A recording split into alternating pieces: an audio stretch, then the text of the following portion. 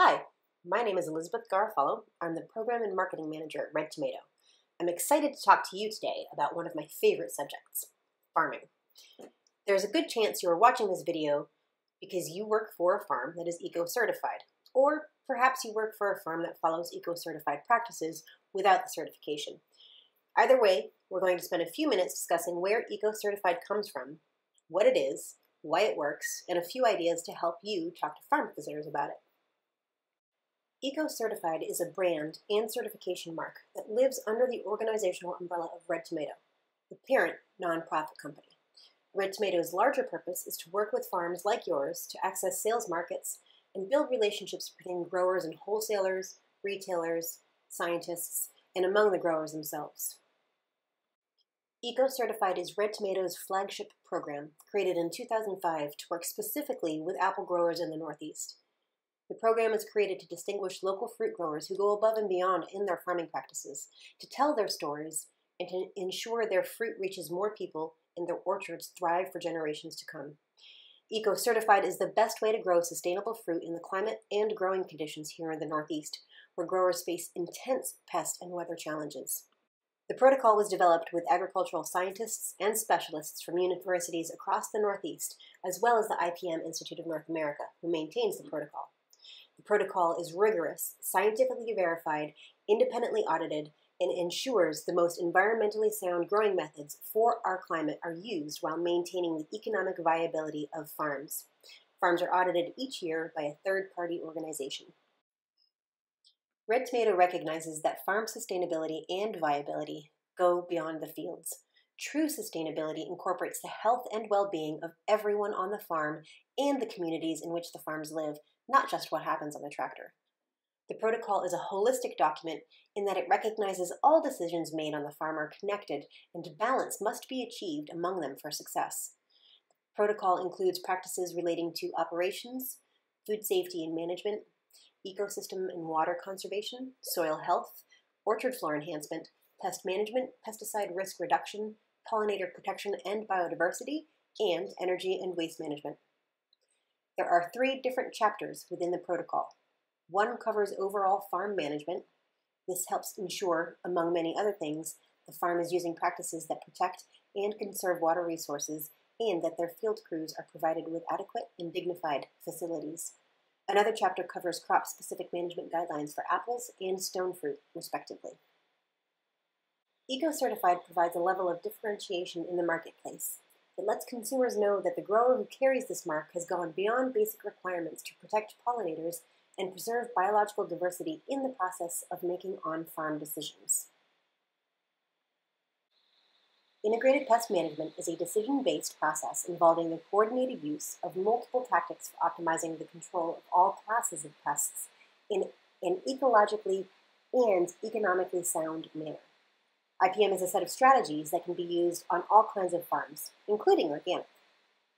When it comes to the field side of the farm, integrated pest management is the reigning principle, but explaining it to visitors who don't have any experience with it can get sticky fast. One of the biggest challenges with trying to explain IPM is that even though we know that there are many different pests we have to protect our crops from, when we try to explain this to consumers, often they can be disturbed by the very idea of pests. Apple maggot fly? Ew.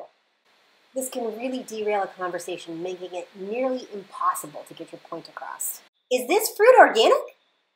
If you have not had a visitor ask you this question yet, chances are you will soon. This is a common question for people to ask at a time when health concerns around food safety are often on the forefront of people's minds. We need to be prepared to have productive conversations around healthy alternatives to organic agriculture, especially when raising organic tree fruit in the Northeast is not commercially viable. Remember, there are some folks who have already made up their minds and aren't going to be receptive to your explanations, and that's okay. More often than not, though, visitors want to know and understand what happens on the farm, and you get to help them get there. When explaining agricultural practices, it is important to lead with farming and not with the idea of food. One way to think about this is talk about the practice, not the product. For example, each decision we make around managing our farm is designed to protect pollinators and other beneficial insects. We don't put anything on our trees when our insect allies are in the orchard. We create and maintain habitats that provide shelter and food for native pollinators and predatory insects. By identifying, preserving, and creating areas with a wide diversity of plants, we support a broad range of insect and other animal life.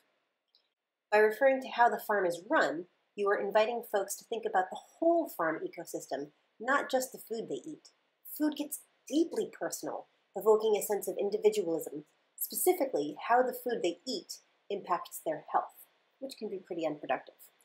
And it sidelines the farm itself and how all that happens there is a part of the larger community in which it operates.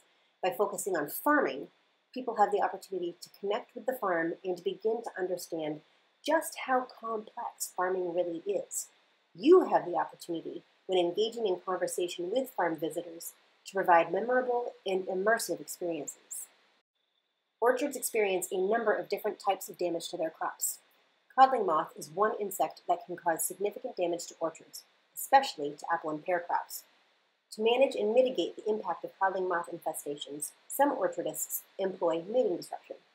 In essence, what mating disruption does is flood the orchard with the perfume of female moths, confusing the males. If a visitor is interested in an example of a management practice, try explaining mating disruption. One of the insect management strategies many orchards use is mating disruption. Dispensers, some of which look like a red bread bag twist tie, are infused with a mating pheromone which disperses throughout the orchard, thoroughly confusing the male moths that are there looking for females to mate with. This pheromone mimics the female mating scent. Males get confused and end up chasing females that don't exist. It prevents the male insects from reaching females, therefore her eggs have no babies, or larvae, in them. Usually, it's the babies that cause damage to the fruit.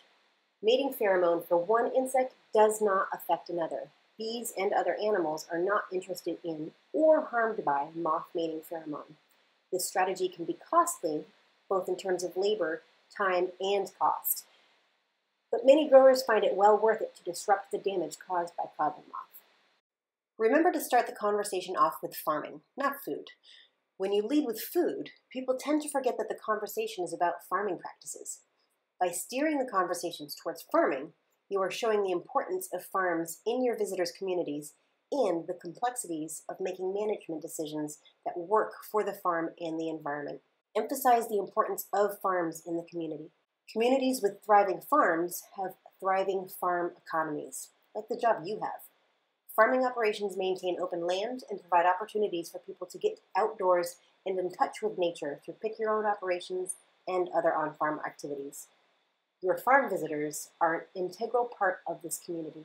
Try using the tightrope metaphor. Running a successful farm is a balancing act. Each step a farmer takes as they cross that tightrope requires careful consideration and execution. Just one misstep can lead to disaster. Every year, our growers perform this amazing balancing act through careful thought of each crop and business decision. Try telling science-rich stories about on-farm practices.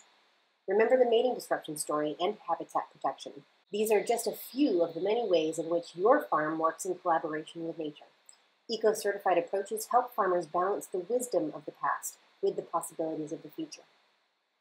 We have a few resources available for you online. There will be links to those in the chat below this video, and they will be provided to you by your employer as well.